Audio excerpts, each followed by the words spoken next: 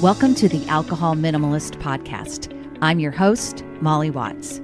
If you want to change your drinking habits and create a peaceful relationship with alcohol, you're in the right place.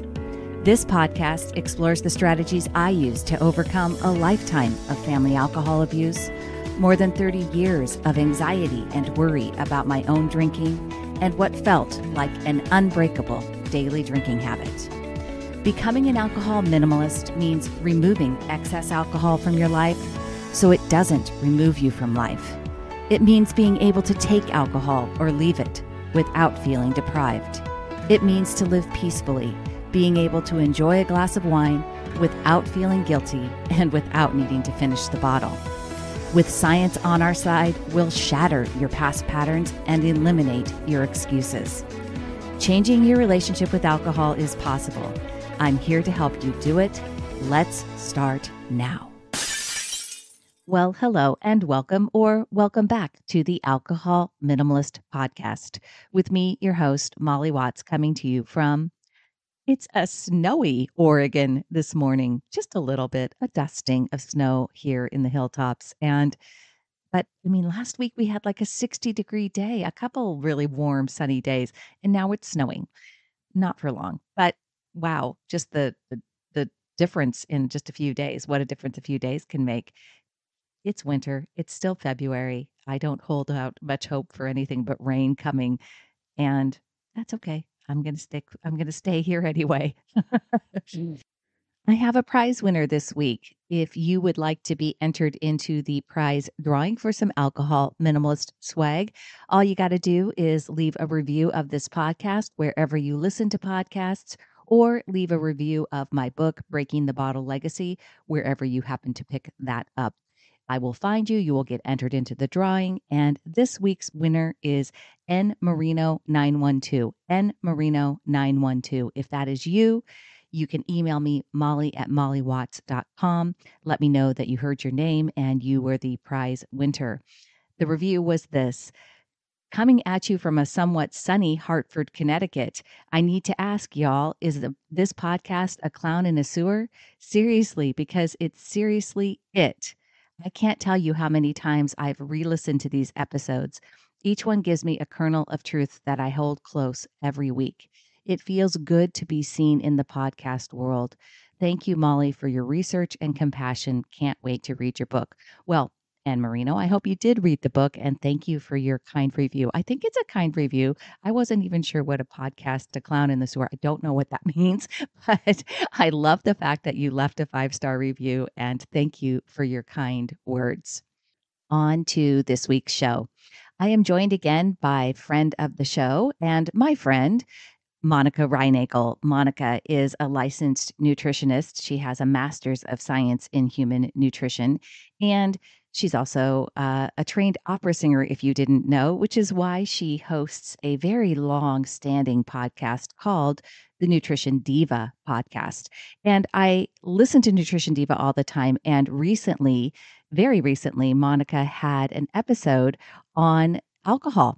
It was actually inspired by a listener question for her. And so she kind of did a deep dive into a recent report that came out in the end of 2022. And so I wanted to have her back on the show so that we could talk about that and talk about the really great work that she did for her episode.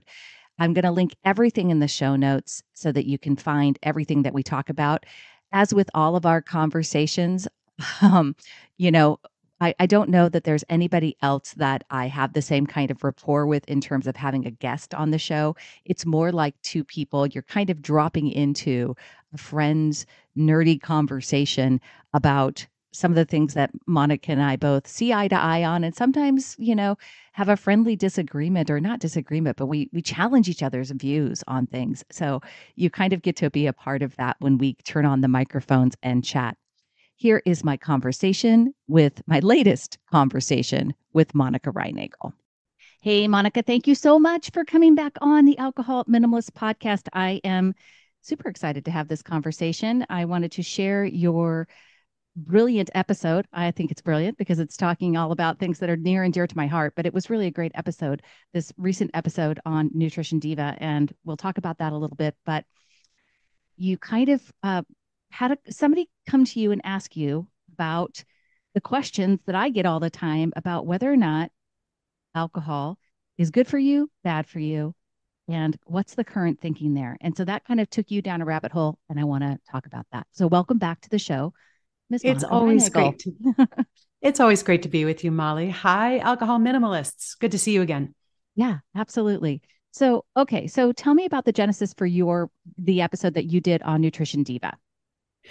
Well, we had this new study come out right at the end of 2022 that was part of the Global Burden of Disease Mm-hmm. study group. This is a consortium, an international consortium of researchers that it's not just one study, it's an ongoing study, a Right. rolling study that they're constantly adding to and updating.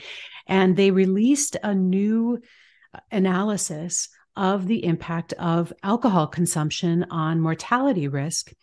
And it seemed to sort of reverse direction from the report that this very same group brought out in 2018, which in and of itself seemed to be a reverse of direction. And I Right. think whenever people see this kind of whiplash going on about whether, it's safe, it's not safe, how much safe, there's a lot of confusion comes up. So I wanted to just kind of explain why we're seeing what seem to be big changes in the science.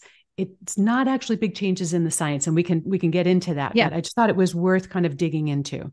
And Yeah. thank you for And saying that you loved this episode, because well, I it did. is it's very nutrition nerdy. We really get wonky with the Well, you and I are nerd. You and I align on our science nerdiness. well, right. And I have to give my audience a lot of credit, and your audience for a lot of credit for being willing to go there with us and Yeah. not settle for the headline, right? There's always so Right. much more to say than that neatly packaged up bromide that ends up at the top of the page. Yeah. Oh, bromide, big word. That's and again, that's kind of another reason that I wanted to have this conversation with you now, because I just talked about on my podcast episode this last week the report that came out in Canada just this month that is going to be impacting or is meant to inform the Canadian government's new guidelines on low risk drinking guidelines. That's what they call them up there, low risk LRDG, low risk drinking guidelines. And the report that came out was very strong, very dire. It sounds very, and the way that the news was presented basically made it sound that if you drink anything more than two standard drinks per week, you're pretty much just, cascading down a hill of associated risk Just get out the for shovel and start digging, right? right. And so, and there's a whole bunch of considerations up there. The fact I think I mentioned to you, it's you've got the report coming out. You've got the Canadian government now going to be making dietary guidelines that are supposed to align with people's overall health risks. And then you've also got the Canadian provinces who actually are the ones that regulate and sell alcohol. The provinces themselves are like, interesting.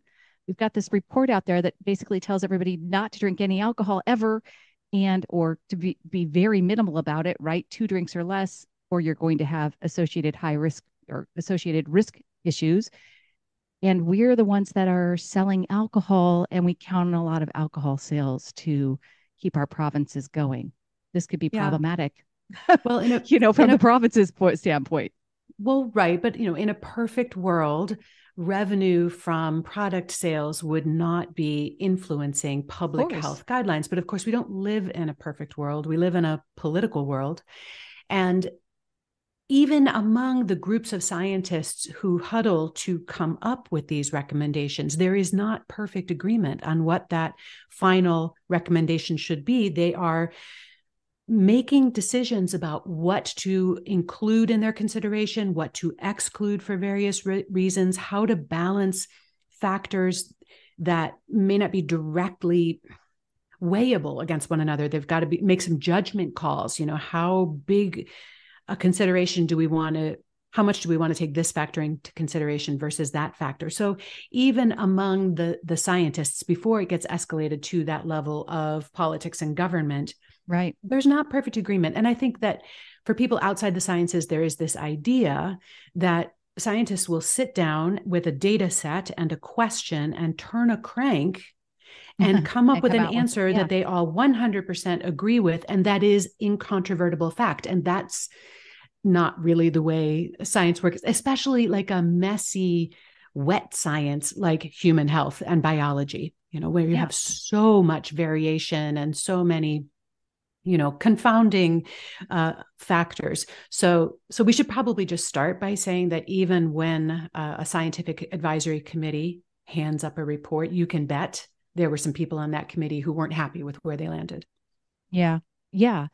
And as you mentioned, confounding, right? Confounding things, the things that go into anything that's going to make science messy, right? So we're looking for this answer. And I talk all the time about this idea, is any amount of alcohol safe, right? Well, scientifically speaking, the baseline answer is no. There is zero amount that can be physically determined safe, right? But well, actually, I'll just put a pin in that right then, because up until 2018, which was when the previous global burden of disease study came out, the generally accepted wisdom, which is still what is reflected in the United States dietary guidelines, was that moderate consumption of alcohol, by which they, here in the US anyway, they mean one drink, no more than one drink per day per women, 2 for men, was considered harmless. And there was even flirtations with this idea that it might actually be kind of good for you, good for your heart.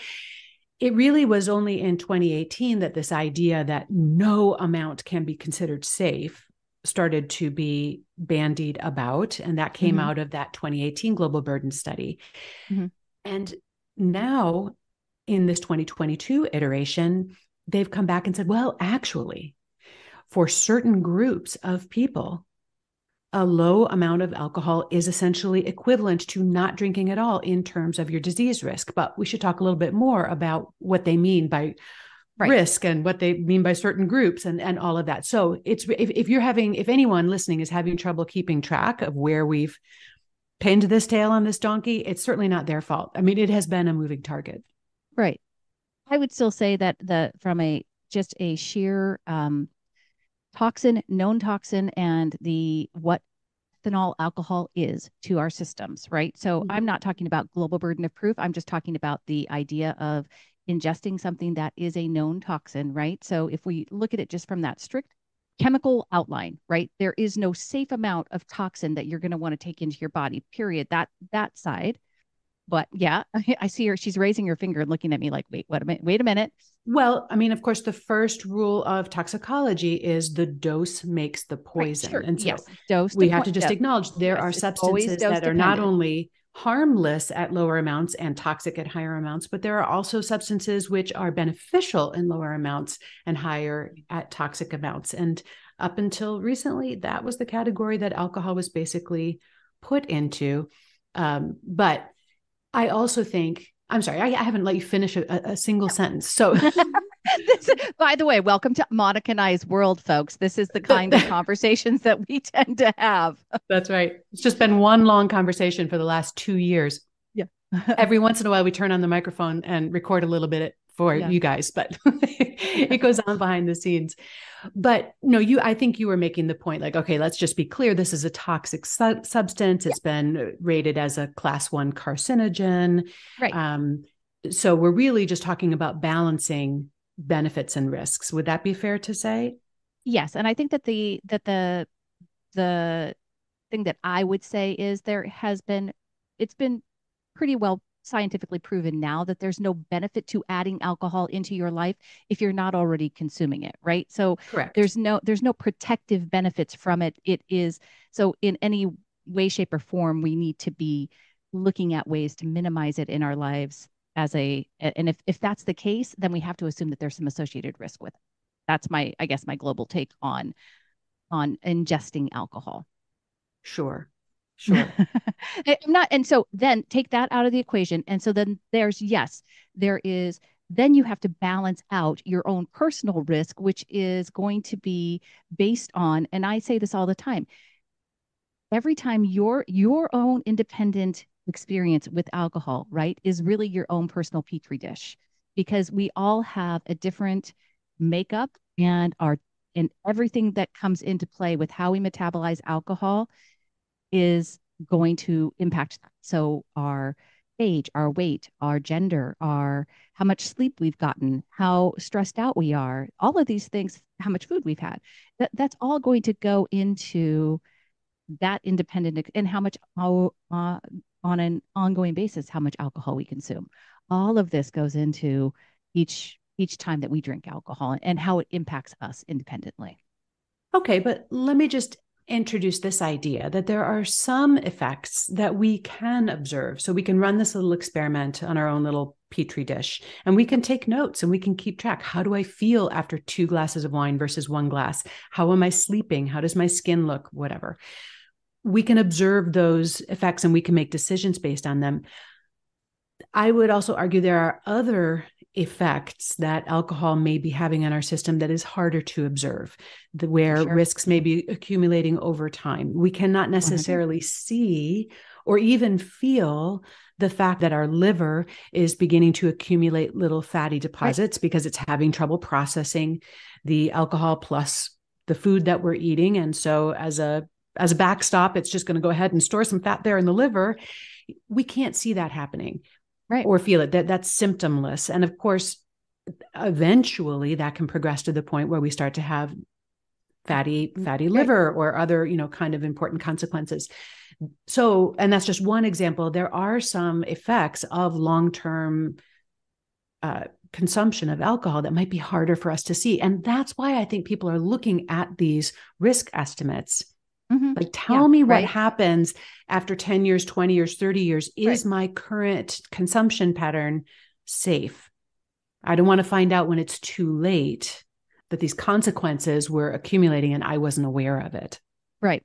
Okay. Yeah, fair enough. And I think that, that's the difference between news that's reported about alcohol and us trying to break down, all of the information. And you and I definitely, we agree that giving people a more neutral and scientific and expansive idea of where this information comes from and what it really truly looks like, and global risk assessment. So let's talk about that because it's a little bit also, I just want to say this straight up, folks. What is true on a global basis does not necessarily mean that it's true for you, right? And I think you were kind of saying that, Monica, but you have to, we want to take in all this information. We want to use it to inform our choices, but we can't just automatically assume that that's exactly what's going to be our outcome. It just doesn't work that way in life and with really anything you're ingesting.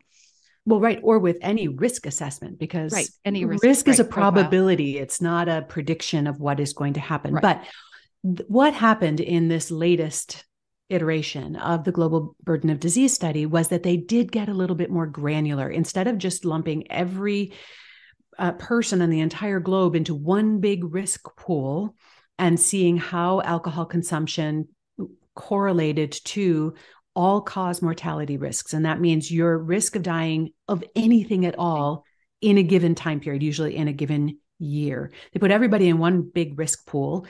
And back in 2018, they saw actually there's no level that is not associated with some increased risk of mortality. Yep. Okay.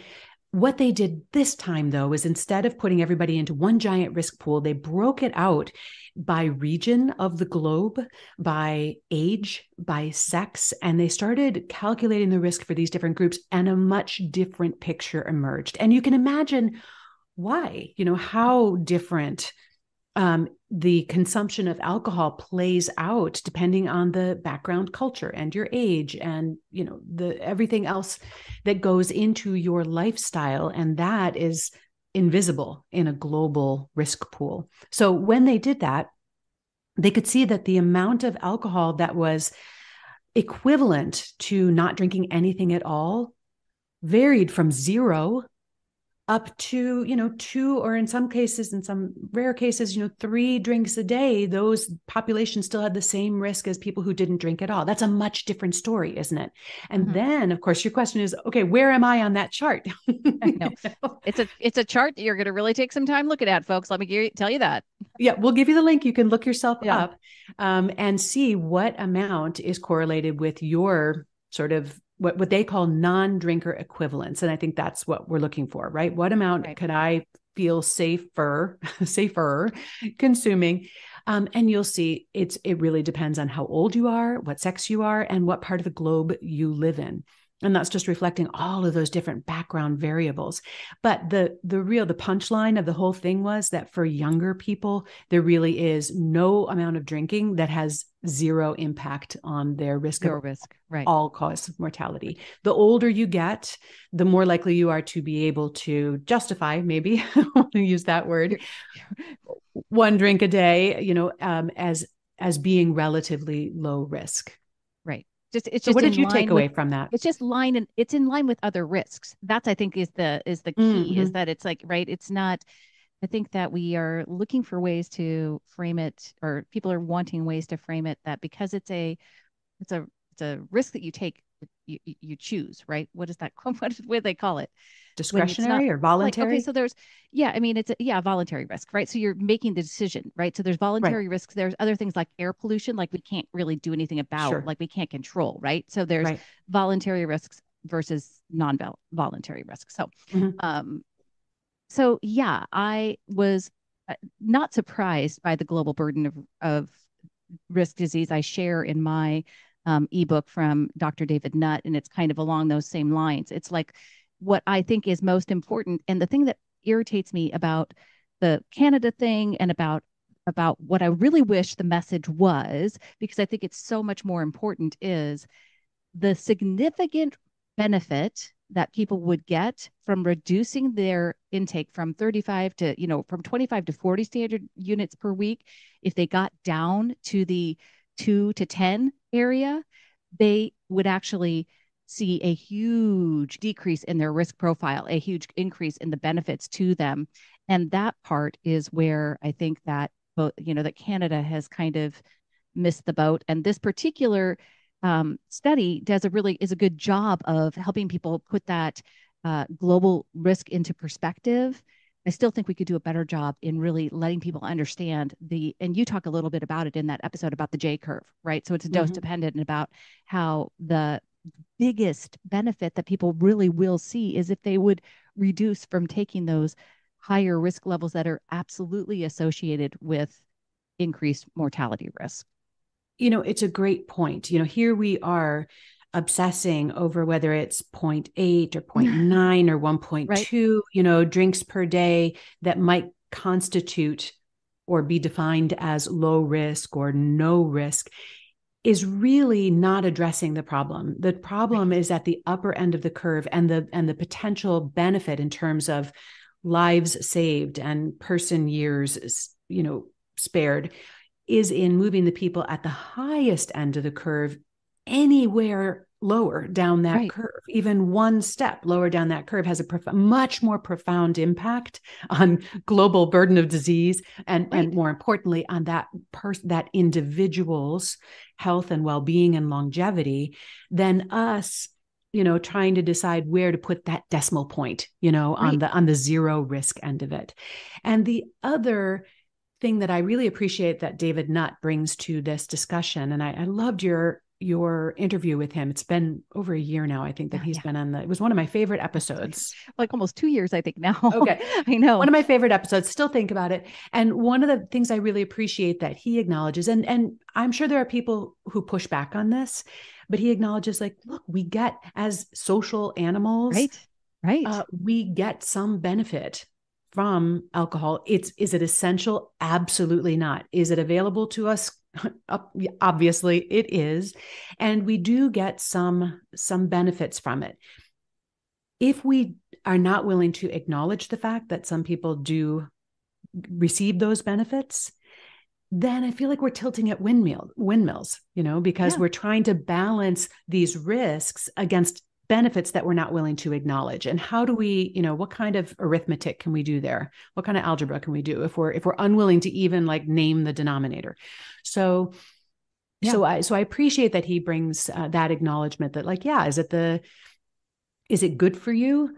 No, but might it make your life a little bit warmer, a little bit more sociable, a little bit more enjoyable? And could that be reconciled with a low risk approach? He and you and I believe yes. Just a quick break to talk with you about Sunnyside.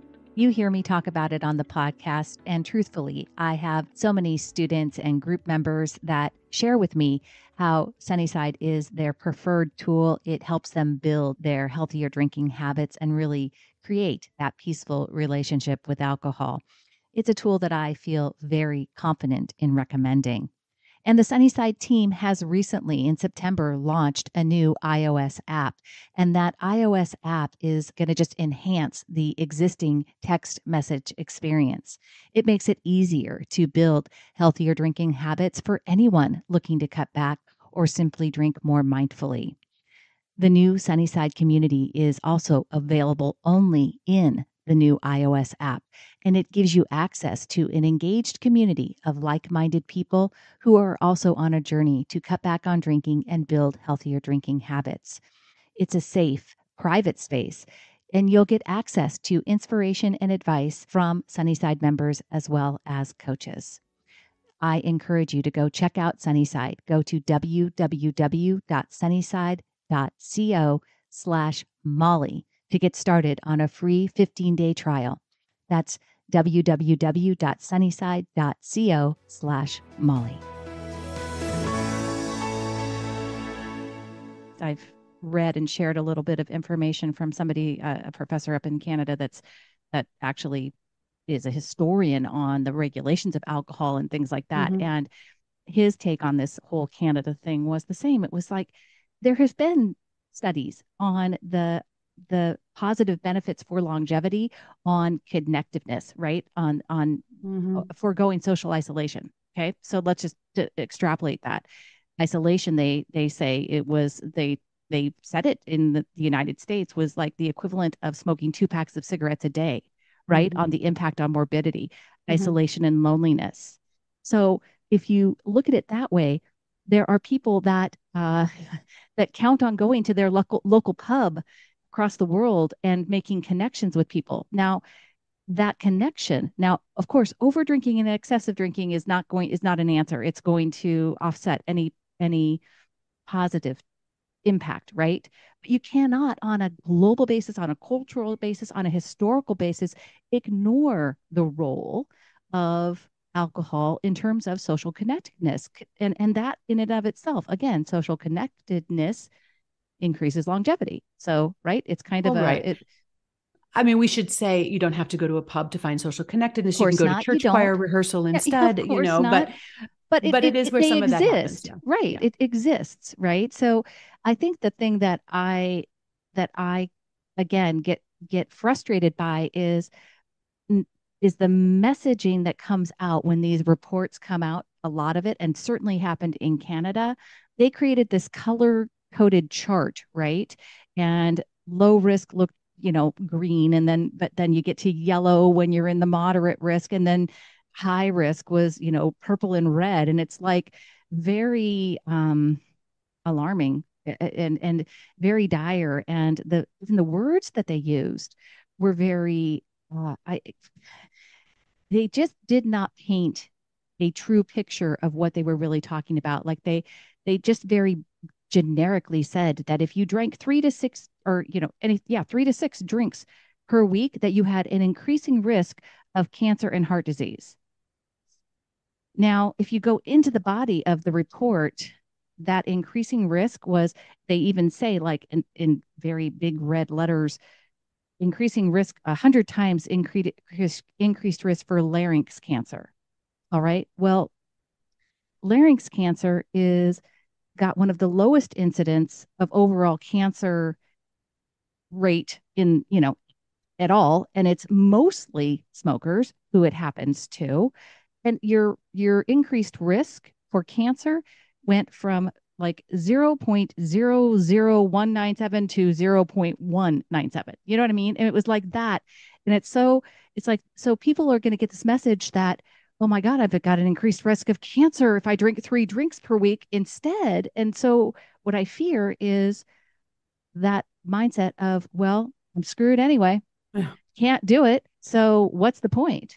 Well, yeah, I am thinking about what the desired impact of this messaging and these regulations and these guidelines are, and whether they are achieving it. I mean, for all of the press that goes on, and does it actually change behavior? Do people actually make decisions based on those guidelines? Maybe they worry a little bit more, maybe they joke more, maybe there's a little bit more gallows humor that's associated with it, but does it actually impact the decision making? And if not, how might we impact the decision making? And I know just from my study of behavior science that when you make a change unreachable, unattainable, you really demotivate people to take any action whatsoever. If I don't believe that I'm able to do what you're asking me to do, I'm not going to try. I'm not going to be motivated to do it. I know for a fact I have a coaching a coaching client in Canada who I had a session with after this report came out. She's been working with me for 6 months. She's done fabulous work, has gone from drinking that, 35 to 40 drinks a week down to 6 to 10. And that report came out and she was like, oh my God, well, I've I'm never going to accomplished be able to. nothing. Yeah, I exactly was her exact thought. I have accomplished absolutely nothing. All this Yeah. stuff that I was feeling so good about everything that I was doing.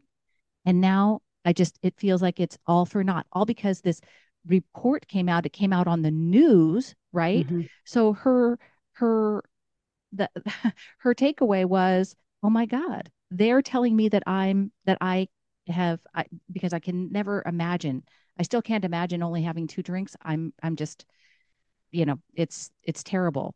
And we went, of course, we worked all through that. Not only did I, send her the report because I wanted her to read it so that because again, if you get down into the nitty gritty of it, and I'm not saying, please do not hear me in any other way. There are the association between increased alcohol and alcohol use and cancer is something that you got to take into account, but it depends on who you are and what you're drinking and how much you're drinking, whether you're a woman, all of that matters. And so to just make a generic comment that 3 to 6 standard drinks increases your risk for cancer and heart disease makes it sound really uh, frightening to people Well, when the data may just be that, yeah, okay, are you really at risk for developing larynx cancer?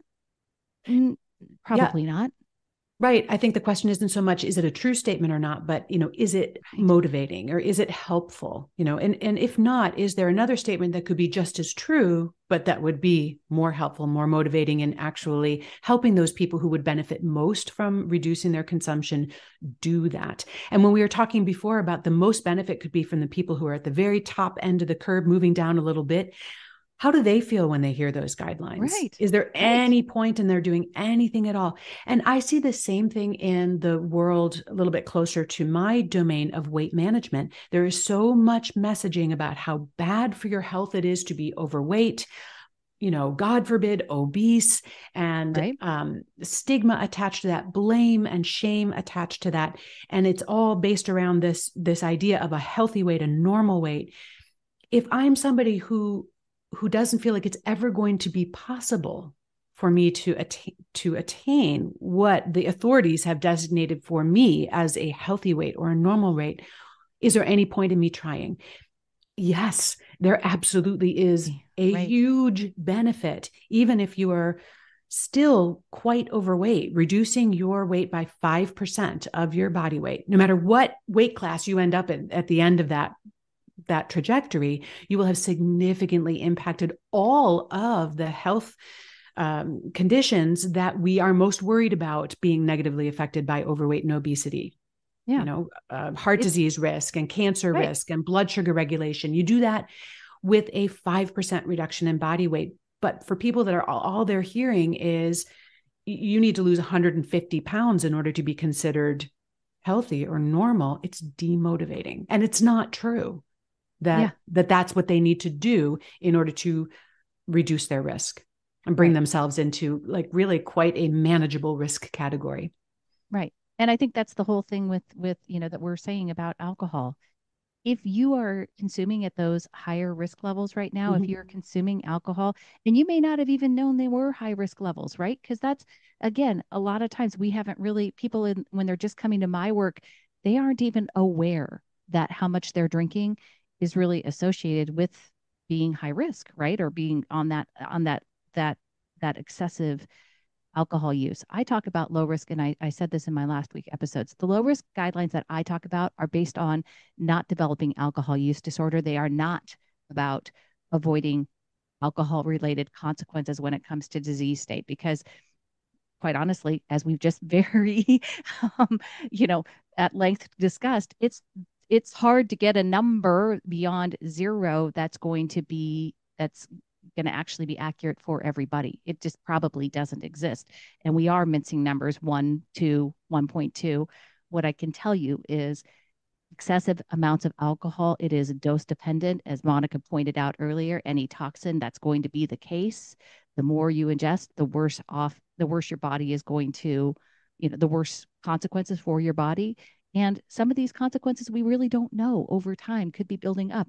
We can't, open up everybody and check and see what's going on in our insides to know what risks we may be experiencing. And that's why it's always good to balance what you hear on the news, try to take in information from trusted sources and get to the bottom of it. But at the end of the day, you've got to look at your own self and at your own life and at your own risk factors and decide how much risk tolerance you have for anything that you are going to be, that is voluntary risk.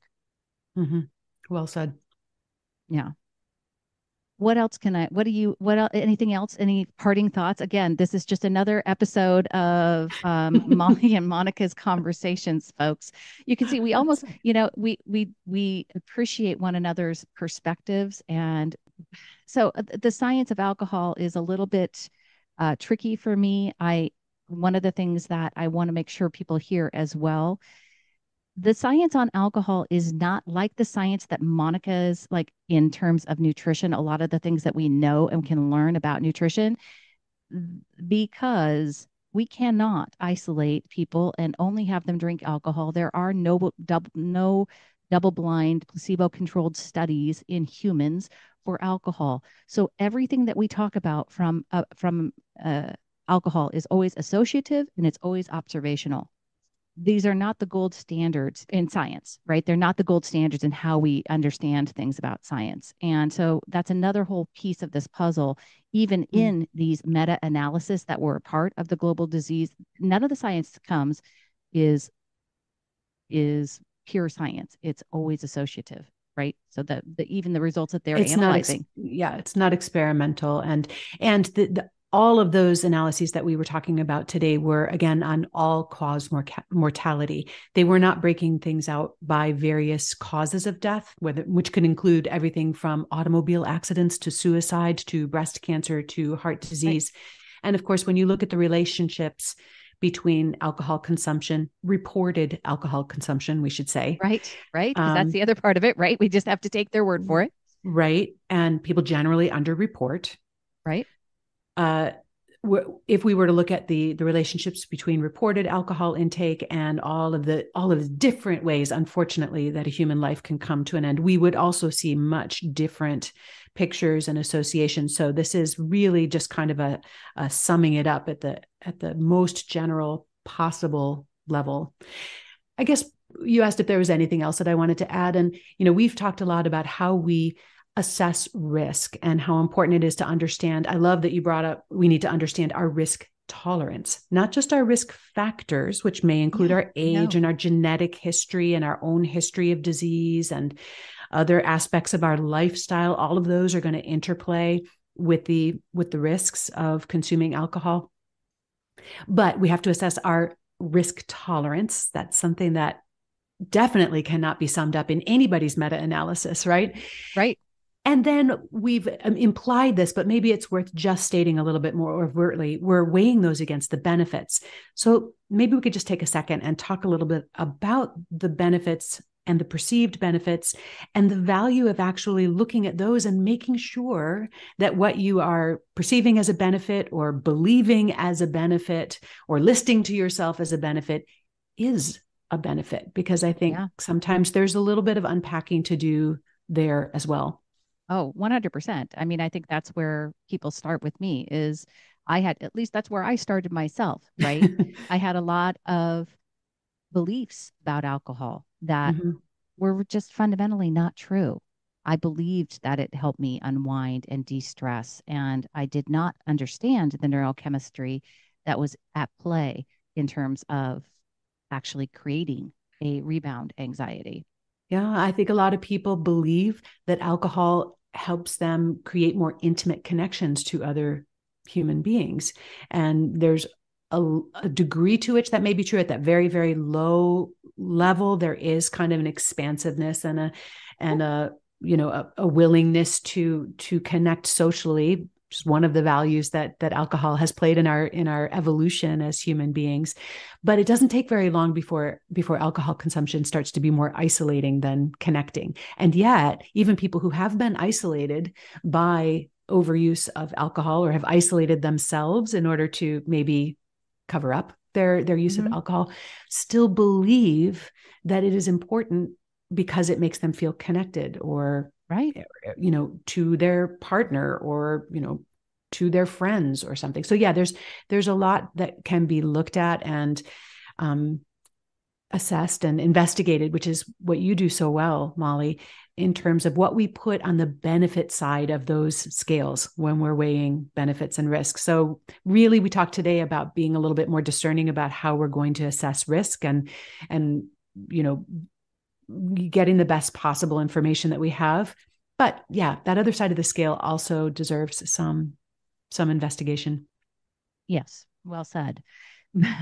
I am going to link Monica's much more. I think Monica's episode on Nutrition Diva was just brilliant on this whole. She was if you haven't noted already, folks, Monica's more concise than I am. more succinct than I am. And she gets down to it and it's very informative. The Nutrition Diva episodes, if you're not familiar with them, are very short, sweet, and I get so much out of them. So thank you for them. Thanks, That Molly. is, yeah. And so I really highly recommend listening to it and getting it's such great science and of course I love it. But this particular one on alcohol, of course, was great for those of us that are interested in keeping informed and understanding. And I will link in my show notes not only the chart that Monica, the study that we were talking about, the 2022 global risk assessment meta-analysis of that. I'm also going to link that Canada report because I want you to look at it and read it, folks. I want you to really dig into it and see where the science really came out on it. And also remember that it was a meta-analysis of many different studies, and you can actually in the body of it, you can link to and see all of the studies that were included. It's pretty interesting when you look at that, the numbers on, they had studies that had 25 people. They had studies that had, 0 to 18-year-olds. Interesting. Right. Interesting. So, Yeah, I mean, that you is. know what I mean? It's just very, it's worth exploring. At the end of the day, I would come down on the side that minimizing alcohol in your life is a good way to go because there are um, benefits that you probably think you're getting that aren't actually true, and there are associated risks with higher drinking levels. And when we can bring those down, you're going to see benefits both, I think, in the acute short term of your life and hopefully in the longevity as well. Yeah. And, it occurs to me that low risk drinking guidelines are in that same category with horseshoes and hand grenades, where close totally counts. It does. Close does count. It does count. It should count Closer anyway. counts, Closer counts closer for is sure. important. Yeah. Thank you for coming on again and for putting up with my, the well, I don't know how would I generalize or characterize our conversations? I was just thinking, I don't have these kinds of conversations on anybody else's podcast, but I think it's because we are, kind of having this conversation all the time in the background. When we turn on the microphones, we forget that they're on. Yeah. So excellent. Thank you for being here. And everybody, I will link everything in the show notes, including a link to Nutrition Diva as well. Thank you, Miss Monica Reinagel. Thanks, Molly. Bye, everybody. Thank you for listening to the Alcohol Minimalist podcast. This podcast is dedicated to helping you change your drinking habits and to create a peaceful relationship with alcohol. Use something you learned in today's episode and apply it to your life this week. Transformation is possible. You have the power to change your relationship with alcohol now. For more information, please visit me at www.mollywatts.com.